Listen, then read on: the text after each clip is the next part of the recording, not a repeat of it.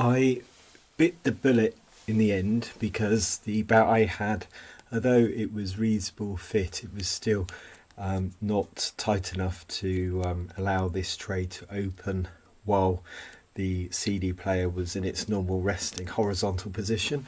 So I ordered this from eBay, and I actually picked out the Cambridge Audio D300SE player. I've been sent this Yamaha bout. This is the packaging. So before I take it out and put the bout on, I'm just going to measure this now, and I've had the ruler the right way, wouldn't it? There you go. So it looks to be 3 centimeters, so 30mm across, and I would say it's a couple of mils, so thickness. It's quite a thick bout. Let's take it out.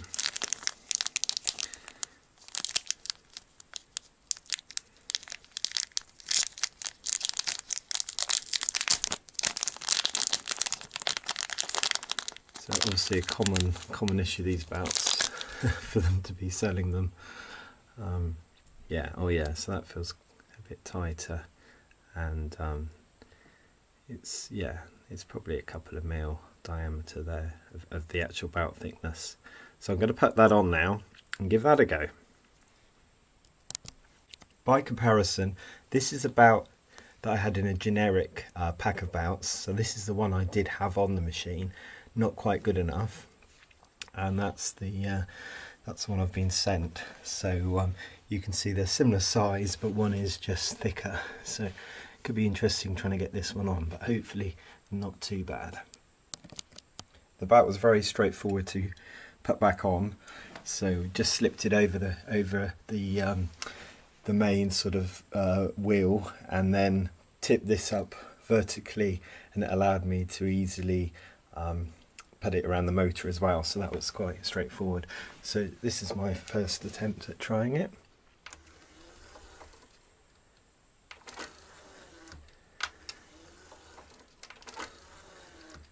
So that looks pretty smooth. I'm going to put this bit on now and put a CD in and see if that makes much difference.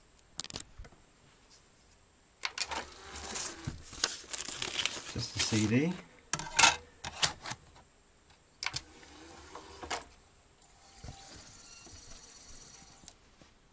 Oh, nice. Found the track straight away.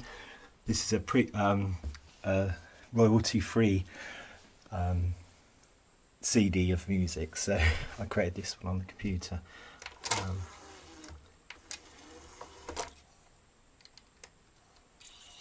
So that really makes a huge difference. So the slight thickness in the band over this one made all the difference. So I know I said it was a couple of mil for the other band. I think actually probably looking at something, yeah, if this is a couple mil, maybe it was slightly more, maybe it was sort of 2.5. Yeah. Okay, well, thank you for watching. Hope this was of interest to you, and please can you like and subscribe, and I'll do small videos in the future. Thank you very much. Bye for now.